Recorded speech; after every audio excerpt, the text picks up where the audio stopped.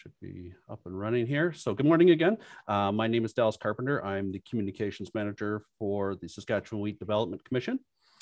Today we will be listening to a presentation on phosphorus and micronutrient fertility for wheat.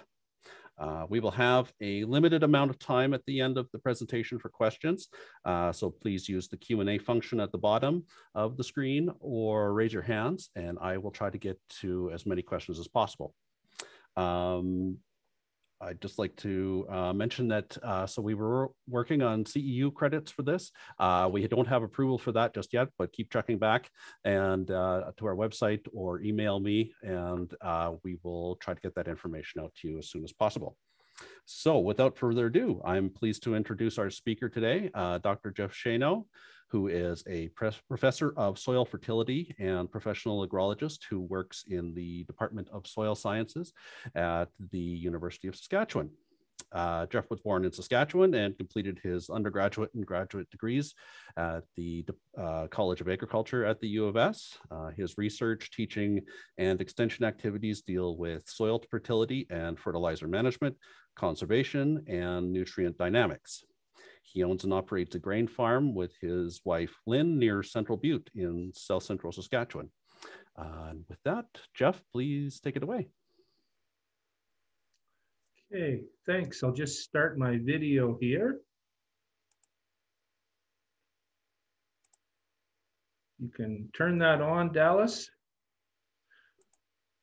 It says I cannot start the video because the host has stopped it, but okay. But that's all right. If we can't get video, that's no problem. I will move on to my sharing my screen. Okay, just give me a second here.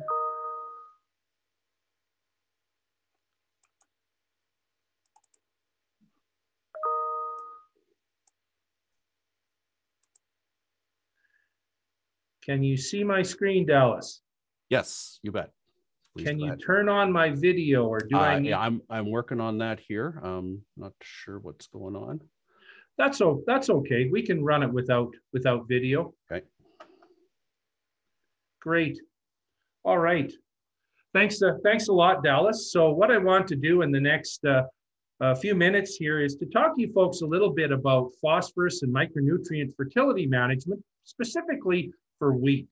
So I'm going to be sharing some of our research findings related to those specific topics over the next few minutes. So we'll start out first with phosphorus in soil. Of course, we recognize that phosphorus is an essential macronutrient for plants. It's involved in reproduction, very important in root growth, and it's really the energy currency of life. And crops really rely critically on a sufficient supply of plant available phosphorus in the soil. And especially for the annual crops that we grow here on the prairies, they need especially an early supply of available phosphorus to allow them to carry out the very important functions of growth, the cell division associated with seedling growth early on in their life cycle. So in fact, on the prairies, about 50% of the phosphorus uptake by the plant over its growth cycle, in fact, takes place typically by the time less than 25% of the dry matter has been produced. So it needs that phosphorus early on. Here we are. Very good. Okay, I think we're up and going now. Great. Thank you very much, Dallas.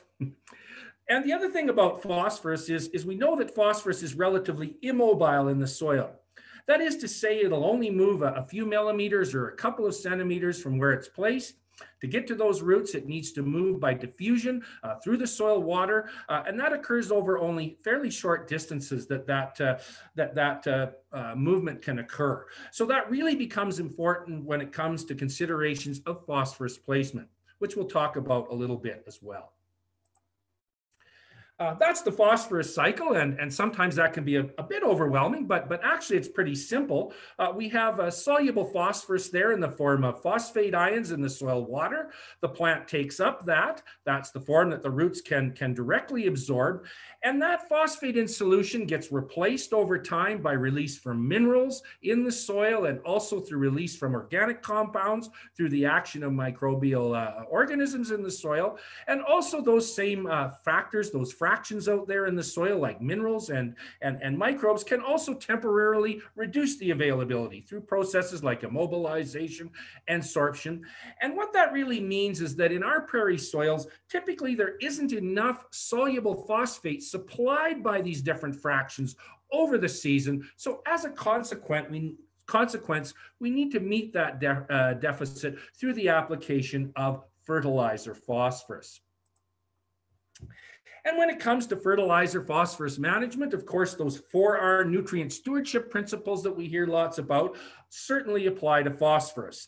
That is, the right place, the right time, the right source, and the right rate are really what's required to make it work. And of course, those are all interrelated. And as I said, phosphorus placement strategy is very important because of the immobility of phosphorus in the soil and the need to have that phosphorus available to the crop early on in its growth cycle. And because of that immobility, we need to have that phosphorus placed close to where the roots of that germinating seedling are going to be able to access it, as in the seed row or in a sideband type of placement or a paired row type of placement, really having it there in the soil and getting it in the ground. And that getting it in the ground is important because surface placement without incorporation reduces crop recovery, because that phosphorus gets hung up on the surface, it's too far away to move to roots, and it also increases losses of that phosphate in runoff water, which poses environmental issues related to water quality. So phosphorus placement is very important. And as I've stressed, having that phosphorus in the seed row or close by at the time of seeding really enables that early root access to that phosphorus and promotes increased early season growth and vigor, as shown there in one of our trials there with hard red spring wheat. No phosphorus versus 40 kilograms of P2O5 per hectare, kilograms per hectare, pounds per acre, about the same thing. So 40 pounds per acre of P2O5 as monoammonium phosphate there in the seed row there, showing that very pronounced increased early plant growth, bigger plants, longer leaves, that increased vigor and growth that we sometimes refer to as the pop-up effect and starter effect of that early season phosphorus available when we put it in the seed row or close by. I think another depiction of the importance of that is shown in some of our other work where we looked at crop response to a small amount of phosphorus, 20 kilograms of P2O5 per hectare, applied on a phosphorus deficient soil, and looking at how the crops that we evaluated, canola, wheat, and pea, responded to that small amount of phosphorus, applied all with the seed at the time of seeding. In a split application where 10 kilograms was put in the seed row and the other 10 was applied as a foliar application mid-season. And finally, an application where all of that phosphorus, the whole 20 kilograms of P2O5 per hectare, was applied as a mid-season foliar application.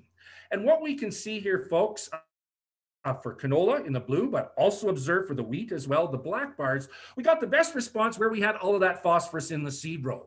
Where we tried to put a significant amount, half of that phosphorus in a split application, we didn't get as good response. And where we tried to get it all through the leaves, we got some yield benefit in the canola and also maybe a little bit there in the wheat. But certainly there is a limit to how much phosphorus you can get through the foliage. And this really shows the importance of having phosphorus in the soil available for that uptake by that seedling early on to enable it to carry out its physiological processes. And that really, while foliar applications of phosphorus can be effectively used as a top-up, they really aren't a substitute for having some phosphorus placed in the soil at the time of seeding for that early access. So some uptake of foliar applied we saw in our study at mid-season, but that reduced yield response as the proportion is increased relative to the application in soil for that small amount of B added really reflects a limited capacity for uptake of phosphorus through the foliage and its best use as a top-up. The other thing in terms of yield response that we saw, canola tended to respond the greatest to the phosphorus application, followed by wheat. And pea, we didn't see big responses, probably reflecting the ability of the pea to be a pretty good scavenger for indigenous phosphorus in that soil. The other thing that comes up, of course, if we're talking about putting phosphorus fertilizer right in the seed row, is we do need to recognize that there is a limit. And sensitivity to pea fertilizer in the seed row is an important consideration. Depending on what crop you're growing, we have different maximum allowable seed placed rates. This is some results of a study that we did with monoammonium phosphate. In this case, it was 1251 that we put in the seed row, about a 15% seedbed utilization in this study here, showing that in the case of wheat, we could go up to about 40 pounds of P2O5 per acre, or 40 kilograms of P2O5 per hectare, about pretty similar kilograms per hectare, pounds per acre, without any significant reduction in the emergence of the wheat. Once we got up to 60 and 80, we started to see some significant declines in emergence. And when we also had some potash in there, some KCl, then the amount of phosphorus that we could put along with it consequently decreased. Canola, more sensitive to fertilizer in the seed row, more sensitive to that salt effect. And in this evaluation that we did, we found peas to be a very sensitive crop to fertilizer injury from too much fertilizer in the seed row is shown there, where only a small amount of phosphorus could be put down in the seed row before we ended up with some significant reductions in emergence. But wheat, cereals in general, are pretty tolerant to seed row placed phosphorus fertilizer with a maximum safe rate around 40 pounds of P2O5 per acre for the cereals like wheat. Moving on to another aspect of phosphorus management and nutrient management in general is paying attention to your weed control. And this is a study here where we looked at how wild oats competed with nutrients for cereal crops. And this was a study where we had kind of a moderate wild oat infestation, and we looked at the uptake of nitrogen and phosphorus by those wild oats over time, all the way up to 10 weeks of age. And you can see there, folks, a lot of uptake of nitrogen and phosphorus takes place early on. By the time those wild oats were 2 months old, we had over 100 pounds of nitrogen per acre in those in that taken up by those wild oats, and over 20 pounds of P2O5 per acre. So early control of those wild oats is important to reduce competition for nutrient, as well as other things like light and water that we know weeds end up robbing from that crop and causing a yield depression. The other thing that we were interested in is how does the timing of control of those wild oats affect the release of nutrient from those residues and the ability of the crop to actually utilize it. And so where we terminated the wild oats at different growth stages here, all the way from 1 week up to 10 weeks, when we terminated the wild oats at 1 week, we were able to get some nitrogen released from that wild oat residue and utilized by the wheat plants it was growing with. But not a whole lot. Even 1 week, we didn't get a whole lot back. We did, however, get a significant amount of phosphorus released and made available to that accompanying wheat crop when we terminated those wild oats early on. But however, just like for nitrogen, as those wild oats got older and older, less and less of that nutrient got released and became potentially available for the accompanying crop to use. So what this really shows is that early wild oat control is important to reduce competition with that wheat crop for the nutrients to begin with, and also that early wild oat control will also promote more rapid recycling of that nutrient back into available forms for the crop to use that year. So showing the benefits of that early control on enhancing the availability of nutrient, nitrogen, but in particular phosphorus. I want to talk a little bit about phosphorus fertilizer sources. Here on the prairies, we have different phosphorus fertilizer sources available. Monoammonium phosphate, or MAP, like 1152 or 1251 is most common, but we have others certainly. Ammonium phosphate sulfur. We have liquid phosphorus forms like ammonium polyphosphates. We have organic forms. Another source that has come on stream is one that's called struvite. And that is a magnesium ammonium phosphate. And it's produced by recycling phosphorus out of wastewater streams. And so we were interested in how the struvite compared to monoammonium phosphate as a phosphorus source. And so a graduate student who worked with me, Mingjiao Xiao, who just completed his master's thesis in January and defended it, did a study. Comparison of monoammonium phosphate and struvite. This was done in the growth chamber, the phytotron in the U of S. We worked with a phosphorus deficient brown chernozem. And the treatments that we had is we had monoammonium phosphate and the struvite source, crystal green, 5280 with 10% magnesium, added at 4 rates in the same furrow as the seed.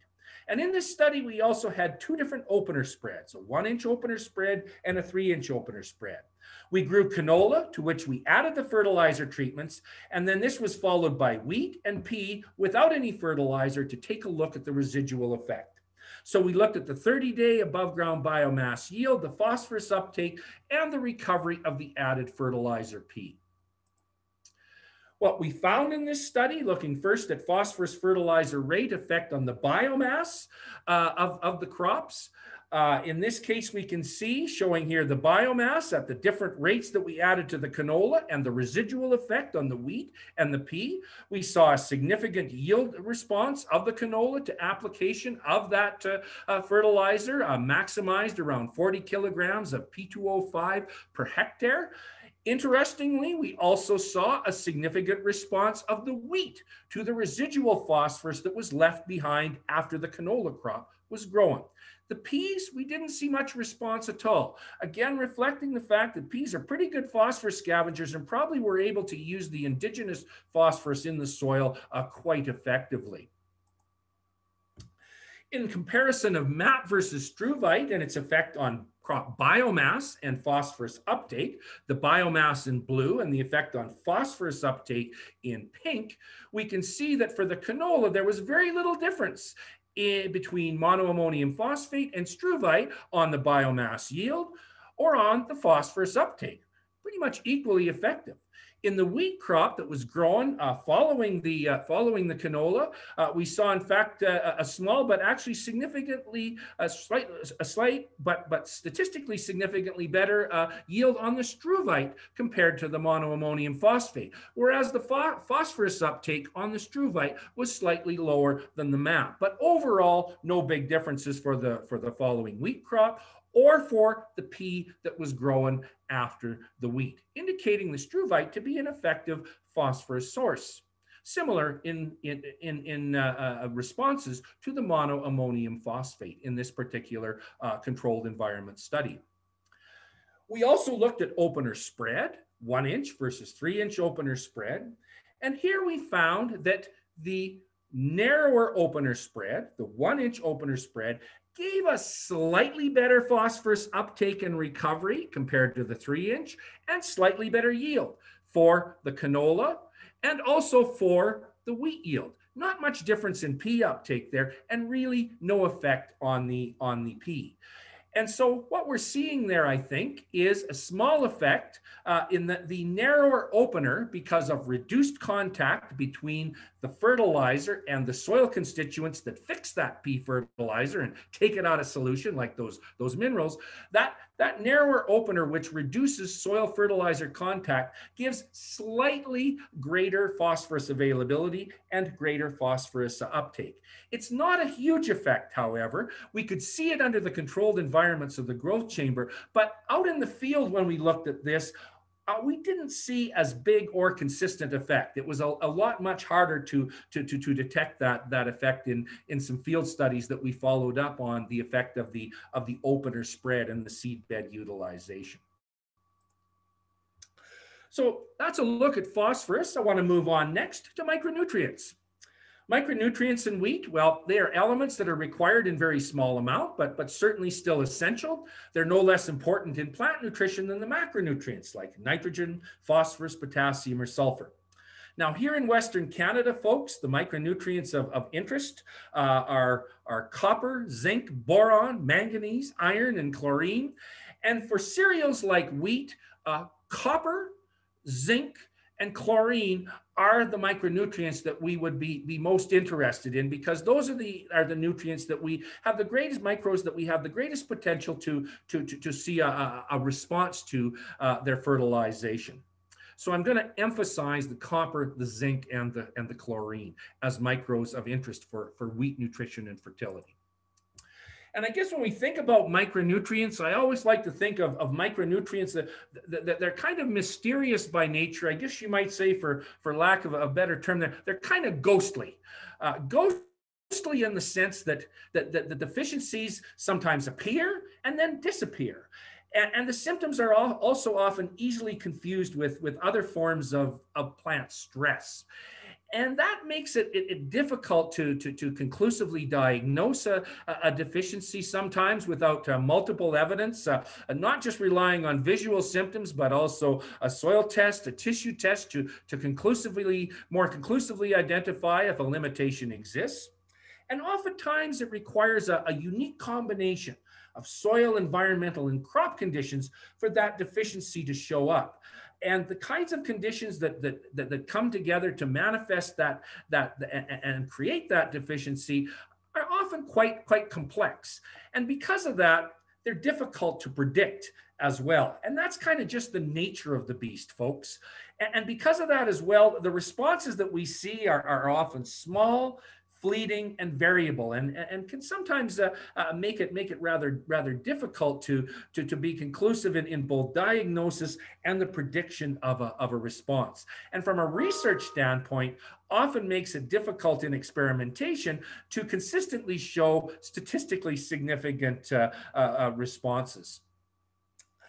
A bit of physiology behind micronutrients, what they do in crop nutrition. The micronutrient metals like copper, zinc, manganese, and iron, they're involved in a number of important processes in the plant, like photosynthesis, enzyme activation, hormonal functions. Some of these micronutrients also play roles in disease resistance. And a good example of that related to wheat is copper deficiency. And copper deficiency may aggravate ergot infections in wheat because the copper deficiency causes the floret to remain open longer, which increases the susceptibility to infection.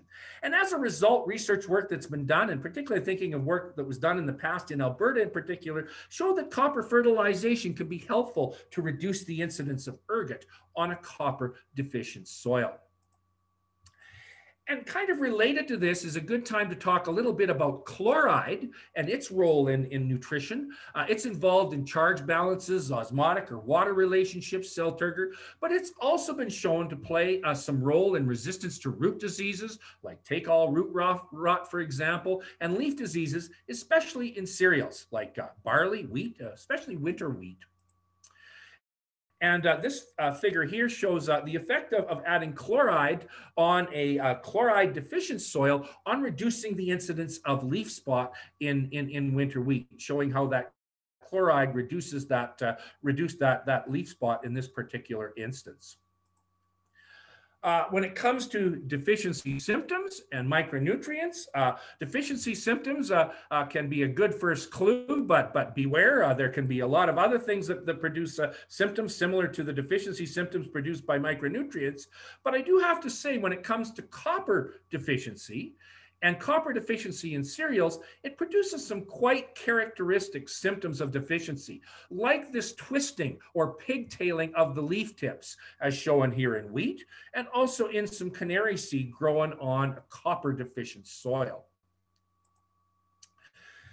This is copper deficiency in wheat here, growing again on a copper deficient soil, showing those pinched leaf tips, but also showing this kind of wilted look, like it's suffering from moisture stress. And that can also be a symptom of copper deficiency as well, this kind of withered, wilted look in your cereal crop.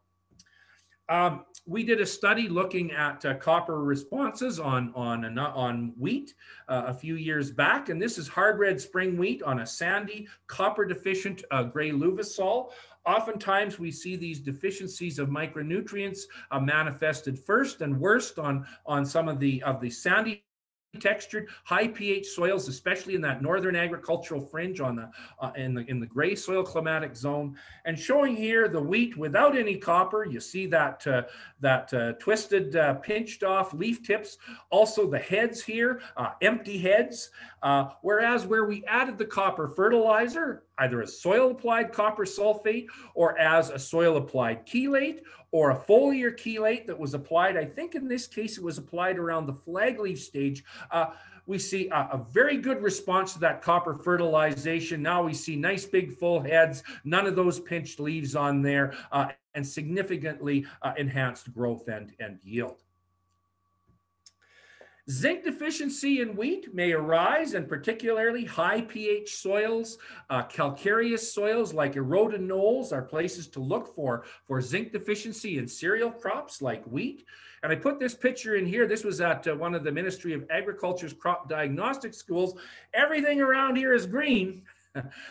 The zinc deficient wheat here shows up very nicely because it has that yellowish, that chlorosis appearing, especially if you got up close and looked at it, in between the veins of the veins on the leaves of the wheat. So that kind of yellowing interveinal chlorosis. Sometimes the leaves will look smaller. That's a symptoms of zinc deficiency in cereals like wheat. And I want to talk a little bit about responses that we've observed to micronutrient fertilization and that have been reported in the literature. And I guess when it comes to micronutrients, copper, I would say, is the element most likely to arise as a limitation in Saskatchewan, especially on the western side of the province and moving into Alberta, where the copper deficiency tends to be more common. And cereals, especially wheat, are the crops that are most susceptible. We see again here in this example that pinching of those leaf tips, twisting, pigtailing, and also empty heads.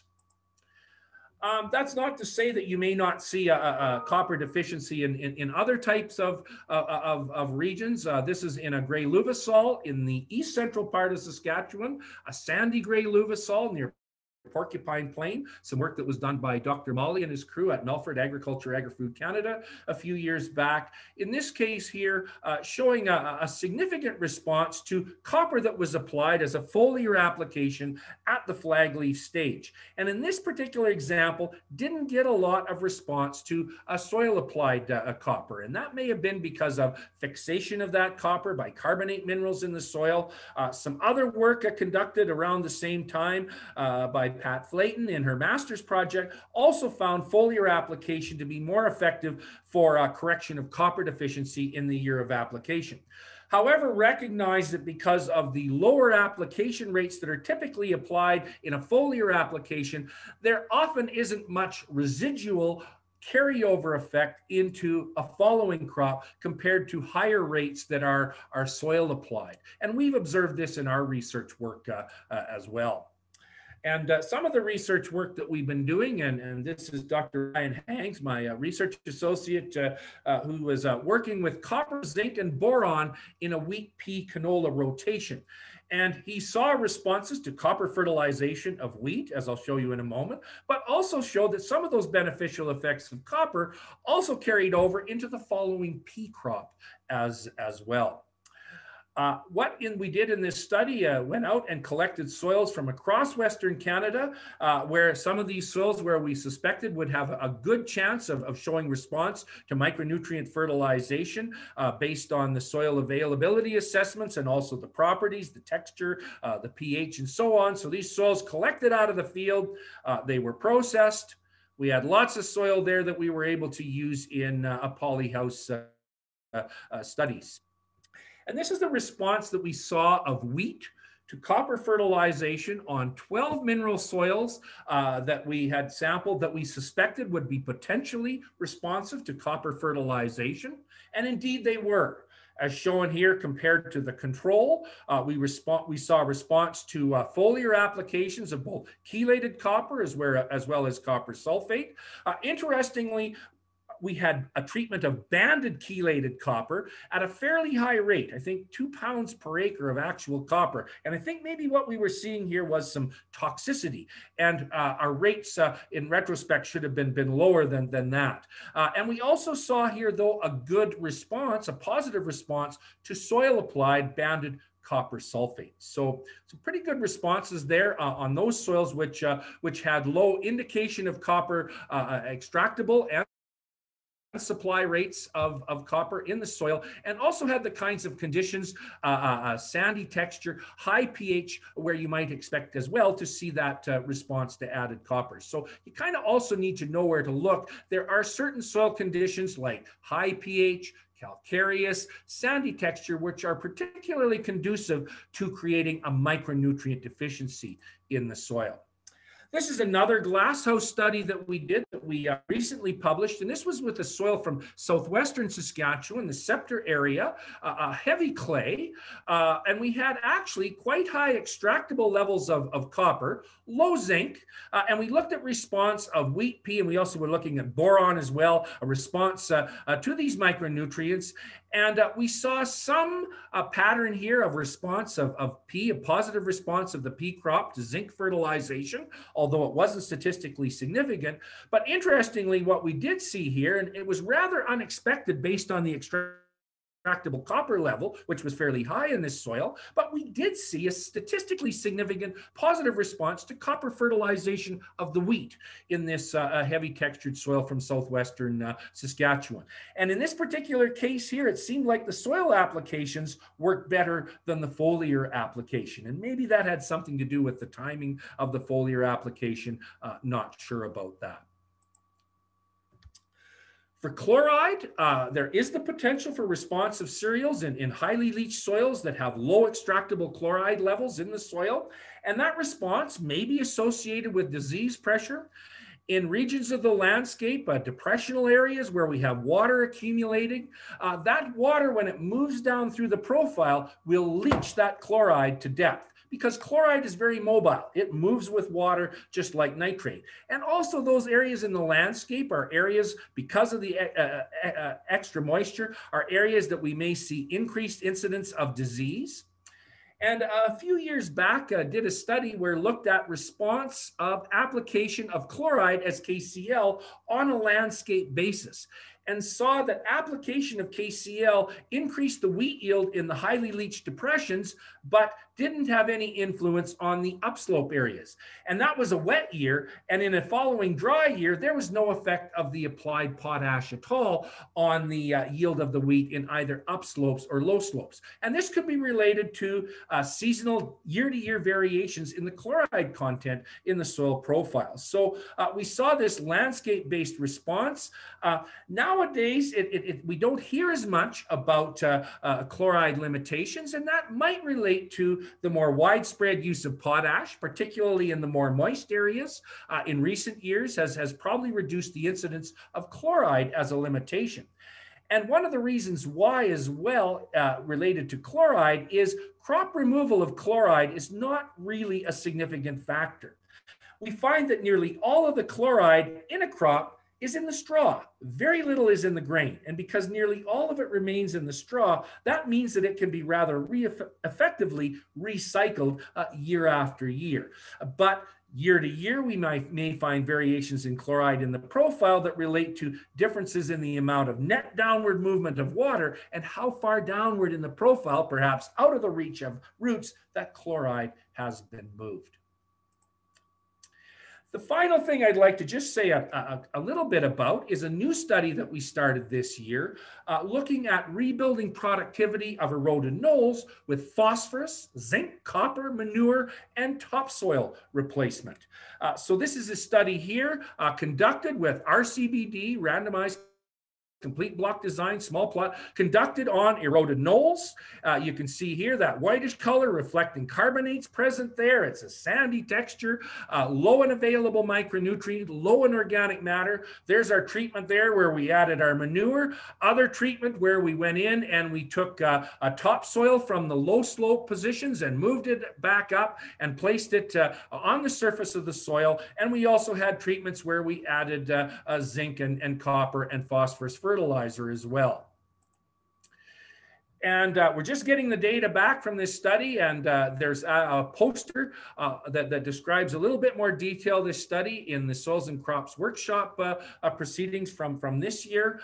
This shows the response of hard red spring wheat to our treatments on that eroded knoll. And to just take you through the yield response, our grain, our straw yields, and the total amount of biomass that's produced, grain plus straw, in those treatments. So we got a little bit of a response to phosphorus fertilization there, but I think maybe zinc availability was perhaps holding us back a little bit there. It wasn't statistically significant. Zinc alone didn't give us much response. Copper, we saw actually a trend towards a yield decrease associated with the application of copper alone. And this is something that we've seen in some of our other trials where the application of copper to a phosphorus deficient soil without any P fertilizer actually has a negative effect on yield. So pointing to the importance of balanced fertility, certainly we see here where we add the micronutrients and the phosphorus together, that's where we're getting a higher mean yields. Also the cattle manure giving us a higher mean yield than the control, although not huge effect. Where we got our biggest impact on increasing yield was in the topsoil replacement compared to all of our other treatments, and statistically significantly higher grain and straw yield and total biomass yield. I think really reflecting the importance that and the fact that it's pretty hard to replace that topsoil with any kind of amendment, because the topsoil also does some other good things that we were able to document as well in terms of increasing the infiltration rate, improving the water storage. And I can say at this site that we had in 2020, we only got 4 inches of growing season precipitation. So it was really dry conditions. And I think perhaps part of the benefit that we saw from the topsoil replacement was the improvement in water relations that added topsoil also added to that soil in addition to the fertility benefit. So folks, I think, general conclusion, the application of good 4R nutrient management principle for phosphorus and micronutrients certainly can benefit wheat production in Saskatchewan. And I'd like to thank the folks at Sask Wheat for their support and their opportunity today to share some information and thoughts. So Dallas, I will conclude there and open it. I think we're going to have some questions. You bet. Thanks, Jeff. That was great. We do have 4 questions here so far in the Q&A. So I'll read the first one out just for the benefit of those joining on the phone. Russell Firsch asks, products like Atlas XC, are they snake oil or do you feel they give benefit? Yeah, so I guess when it comes to additives that are going to have a huge effect on increasing the solubility and availability of phosphorus in our prairie soils, some of those that may be added, or even biologicals, can help enhance the availability of phosphorus by promoting some additional root growth. And depending on the circumstances, that additional root growth may increase the uptake of phosphorus, or it may not have an effect. There really isn't anything that you can add to the soil that's going to have a huge effect on increasing the solubility of those phosphorus-bearing minerals. Bringing the pH closer to neutrality is going to increase the solubility of some of those calcium phosphate precipitates.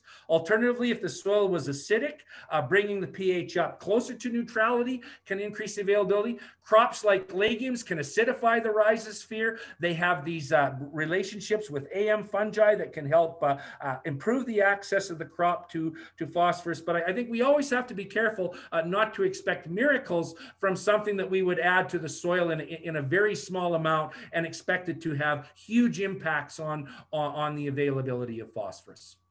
Great. Thank you.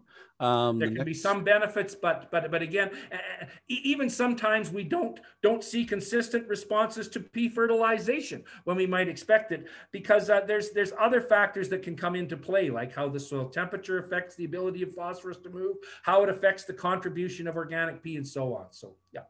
Great. The next question here is just curious as to what goal you would suggest a wheat / canola / lentil producer to build their soil levels to in ppm on a soil analysis. And he continues, is there a minimum ppm phosphorus level on a soil analysis that is required to promote certain bacteria growth that will prevent soil-borne plant diseases? Yeah, the relationship between soil phosphorus fertility and soil-borne diseases is not a clear one. And I don't think it's a real strong one either. But in terms of where you would want to have your kind of your phosphorus fertility, and in this case, the question was what about an extractable phosphorus level in ppm in the soil, where what might be your goal to be in general, just to have a decent background pea fertility. I think you might be shooting for around, I might say, 15 to 25 ppm of extractable phosphorus in that top 6 inches as a background. When you get into single digits, that's an indication you've got some pretty low inherent phosphorus fertility according to your extractable pea assessment. And as a consequence of that, you're going to need to really pay attention to pea placement, because you don't have a lot of background pea fertility for those roots to access unless they're close to that pea fertilizer. And there have been studies, and I'm thinking of one in Manitoba, that showed actually, the crop growth and response to in general was better when you had more than single digit levels of pea fertility in your soil. So like I say, maybe around that 15, 20 ppm. I think that's kind of where you want to be. If you're up in the 40, or 50 ppm, I think you're beyond the threshold. And I have to say, once you get up into those levels as well, you're starting to increase the risk of export of significant amounts of phosphate off that field in runoff water that are potentially going to cause some concern related to the surface water quality. Okay, great, thank you. The next question is, what rate was the soil tests where you saw responses? Okay, so that's a good. So what rate were the soil tests? What levels were the soil test levels where we saw some from large and significant responses in ppm? Those sites, one of them was around 8 ppm. That was the one with that was the site at Pilger. It was very low. Another site, the Brown Chernozem, it was around 12 to 14 ppm. So yeah, in that, but I have to say, single digits, really, you've got a very high probability of seeing a response to phosphorus fertilization under most circumstances when you have extractable P levels in the single digits. Okay. 4 is really low. 8, yeah, that's pretty low too. There's a pretty high probability, and there are charts out there, and I use them in my class that will show you specifically probabilities of responses based on P levels for different crops. Okay, great. Wheat's pretty responsive to pea fertilization, as I showed in our trials. Where maybe canola tends to be a little bit more responsive, but we've also observed good responses of wheat as well to pea fertilization over the years. Okay. Kevin Hirsch has the next question. How much topsoil was added to the eroded knolls? How much can you take from low areas without dropping production levels? Well, in this particular case, we added, it was about 10 centimeter depth to the equivalent of topsoil in those plots. We're not measuring how much yield depression that would be associated with that removal, but I suspect in those areas of the landscape, and we did some work with we did some modeling work with a model that was developed called the simulated productivity loss by erosion. This was many years ago. And on those soils, like you'd find in the depression that had really thick A horizons and lots of accumulated nutrient from years and years of erosion. In fact, you could take off some of that topsoil without yield penalty. That was what the model was showing. And I think some of the other studies have shown that in those areas that have that large accumulation of eroded soils in those depressions, that the yield penalty that you may experience by removing some of that soil is really fairly small, but that's not something that we are looking at in this particular study. In fact, the topsoil replacement was an add-on we decided to add in based on some work. A lot of really good work has been done on this by Dr. David Lobb out of the University of Manitoba. Great. Next question comes from Glenn Tate. Most of the P data seems to be on spoon or shovel openers. Does mid-row banding add enough distance from the seed to make a difference? I guess in the case of mid-row banded phosphorus, and I've never worked specifically with that, but I've seen other research work, and the mid-row banded phosphorus is certainly a very good alternative to trying to cram more phosphorus in the seed row than really should be there, and having a compromise from reduced emergence and plant density, which may ultimately cause problems in yield and weeds and so on. From a starter standpoint, availability effect, that mid-row banded phosphorus is going to be, it's a long ways away from where the seed row is and where the roots of that germinating seedling are going to be initially. So you're going to want to have some starter there in the seed row. But the phosphorus that's in that mid-row band will be accessed by roots later on as they grow, particularly crops that are rapidly expanding their root system and have a good root health and ability to move out and expand through the soil. And the unused phosphorus that's present in that band, if it's a mid-row band, for example, that's left behind, as our work has shown and others, has good availability to a following crop in rotation. Ultimately, down the road, there will be some roots that will get close to that phosphorus and be able to utilize it.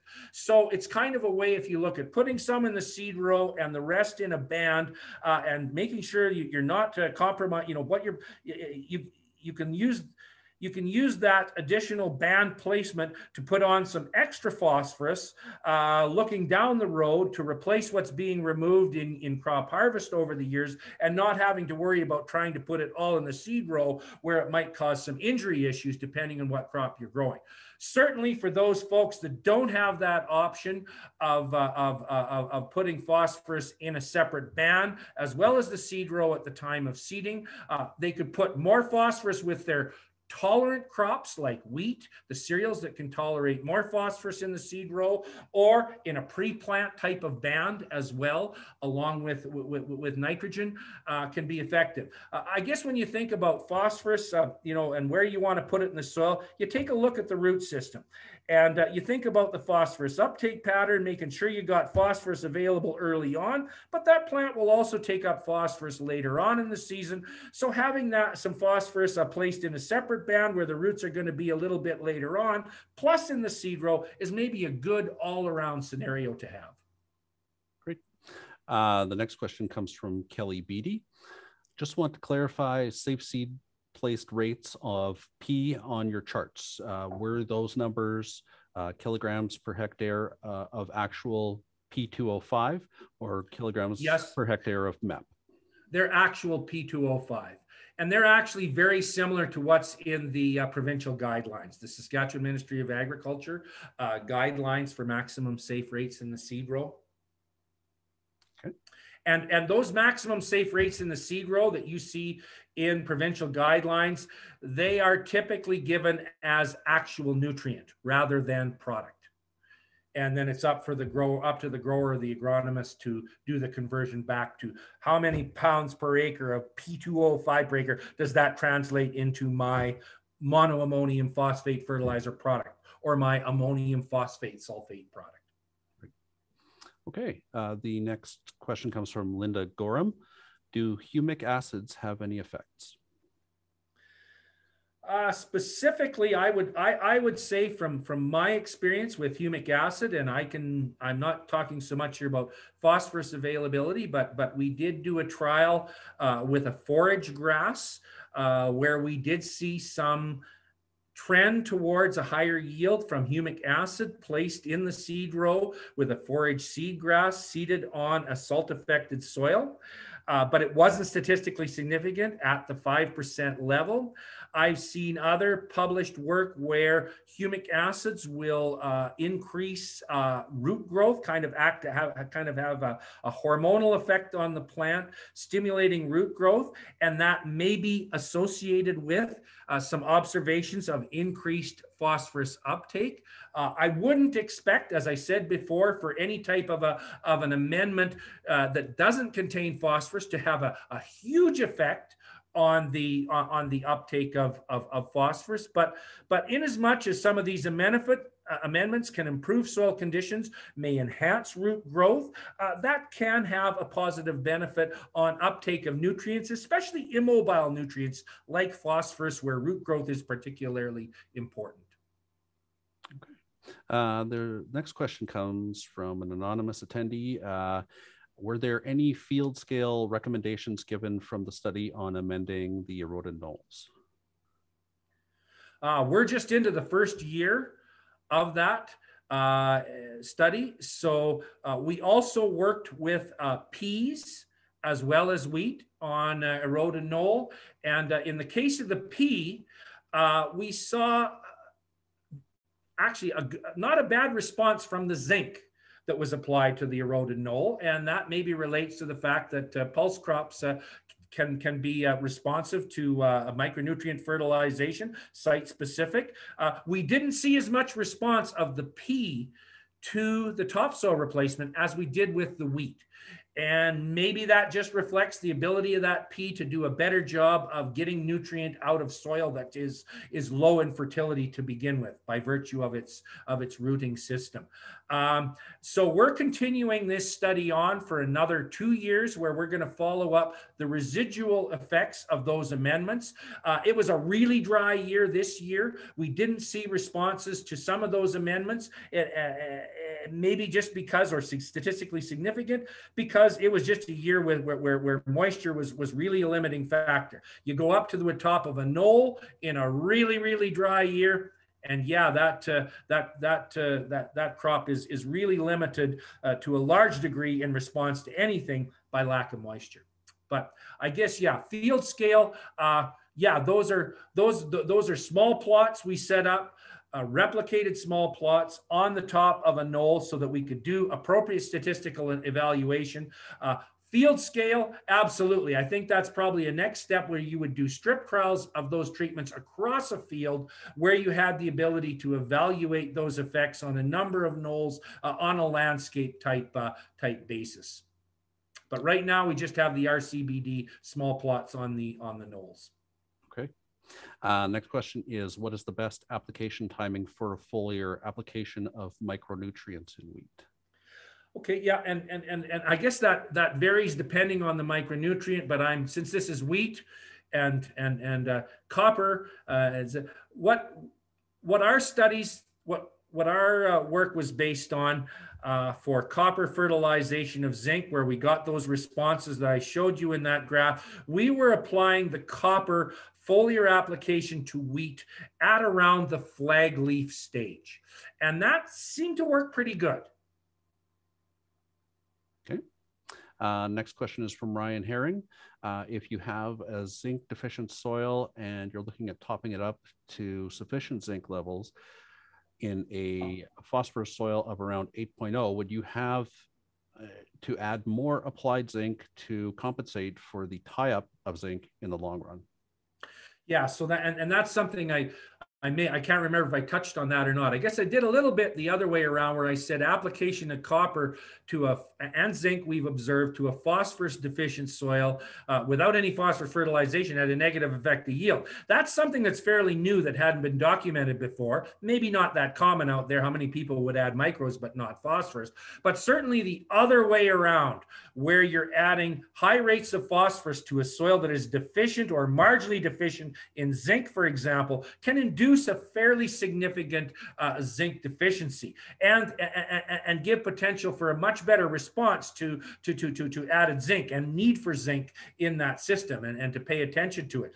So, I mean, I guess I would say, fertilizing, I think, a soil that's in the single digits phosphorus with monoammonium phosphate, and your zinc is marginal or lower, yeah, I would say particularly you would want to add some zinc along with that phosphorus to make sure that you didn't end up with that phosphorus induced zinc deficiency, because that's been, I think, very well documented over the years that high rates of phosphorus and the actual mechanism, I'm not sure whether that's really been elucidated yet, but that high rate of phosphorus can interfere with the zinc availability, the uptake. It might even have something to do with the translocation of the zinc within the plant.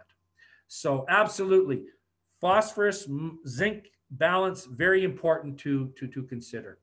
Okay, great. And as I mentioned, we have about 4 minutes left here, and we have lots of questions left, so we'll get to as many as possible. Wayne Truman has the next question. Jeff, what is your response to the use of Jumpstart on canola seed to aid in phosphorus availability? Yeah, so Jumpstart is it contains a phosphorus solubilizing fungi, Penicillium bulli, and lots of research work conducted with Penicillium bulli over the years, which has shown its effectiveness in increasing phosphorus uptake by crops. And I think probably in terms of crops and where it was first established and perhaps maybe showing the greatest beneficial effect on pulse crops. But also then extended into canola and wheat. That increase in phosphorus uptake that is often observed in the inoculated crop has been related back to a potential effect of the fungi on complexing calcium and increasing solubility of calcium phosphate minerals, including old fertilizer reaction products in prairie soils. And also, and this was something that we observed in one study that I was involved with, an increase in the growth of fine roots. And fine roots can be important in ability of a crop to access phosphorus, like canola. So I think that these types of biologicals certainly have potential benefit in enhancing phosphorus availability. Whether you see an actual yield response to it or not, well, it's kind of like pea fertilization. Sometimes you don't see much response to pea fertilization, even in a soil that can test quite low, and that may be related to the soil being warm and moist, and there's lots of biological activity. There's a good ability of the phosphorus to move, so you don't see that response. So yeah, I think those kinds of biological products, like the Penicillium bulli, have been established in terms of their ability to affect plant growth that relates to increased phosphorus uptake. Whether that translates into a yield response in the field or not, there's some studies out there that have been published that show very little response in a number of trials and others that have. So it's like any biological product. Any type of biological product is going to really be greatly affected by the environmental conditions, more so than a chemical amendment like a fertilizer salt. Okay. Bill Detweiler has a question here. Does this info apply to durum? Any differences? Yeah, I think fairly similar between spring wheat and durum. We've mainly worked with spring wheat.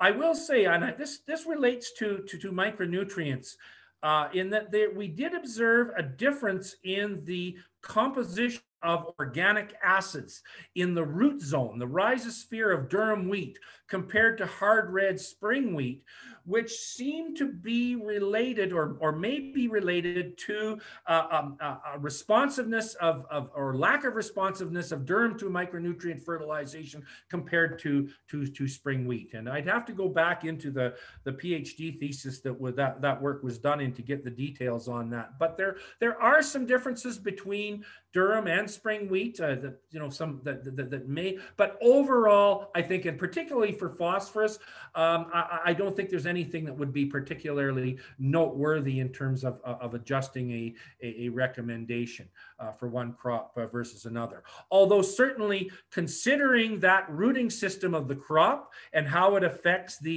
both the nutrient demand and also the potential supply is very important. And that is actually built into one recommendation system, decision support system, the PRS crop caster. Okay, so we're right up here at 12 o'clock. Jeff, do you have a few more minutes to answer some of these? Sure. Sure.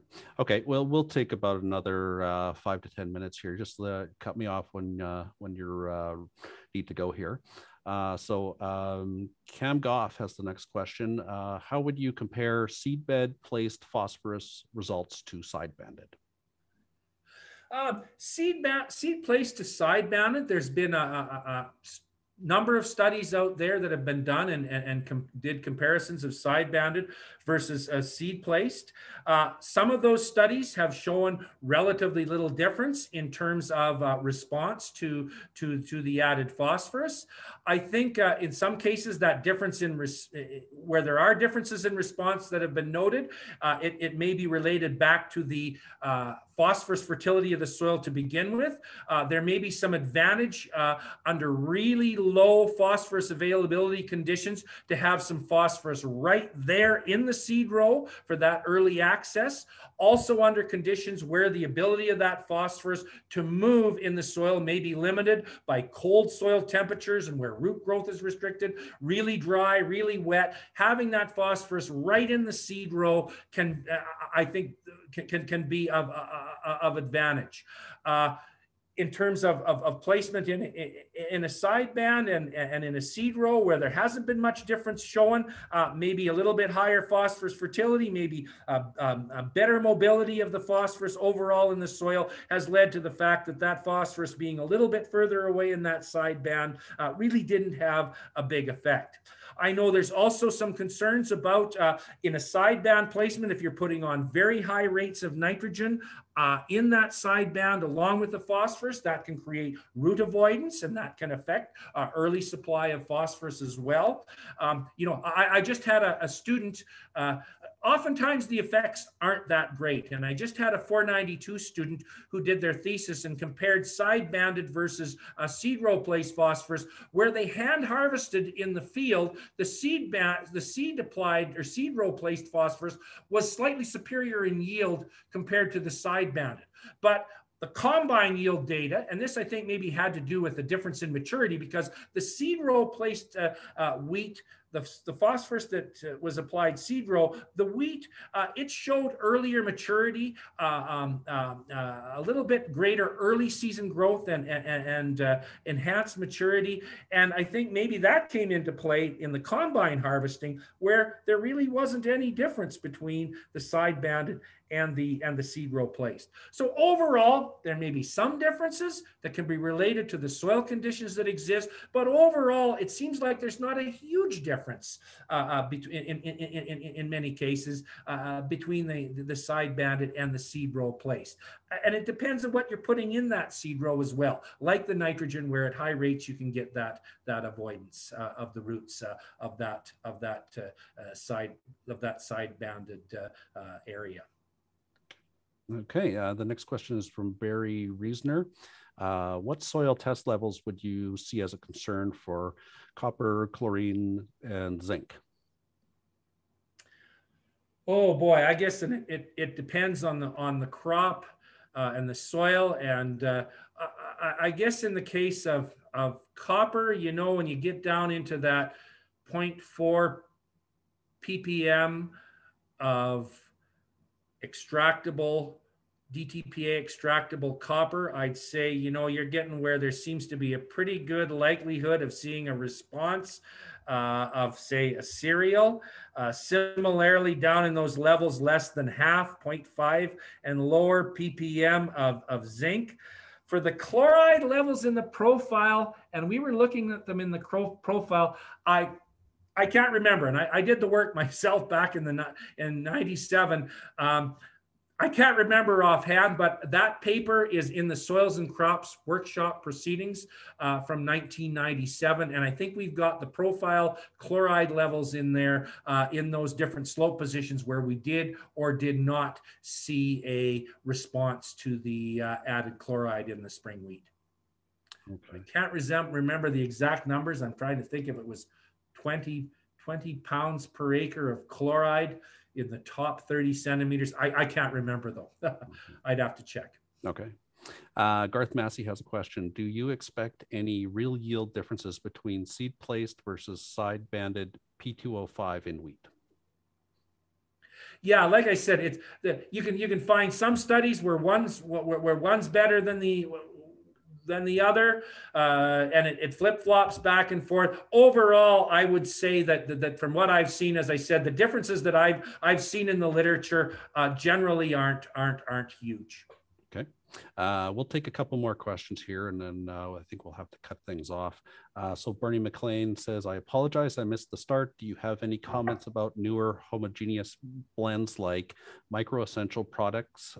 He lists a few there, and they are touted as having lower salt index, so potentially being able to safely seed place more. I'm simply looking for comments, not necessarily a recommendation.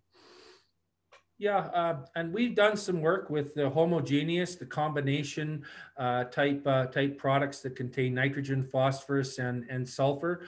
Not so much with wheat because it's not particularly sensitive compared to other crops, but we work, for example, with canola and with pulse crops. We have seen some evidence of some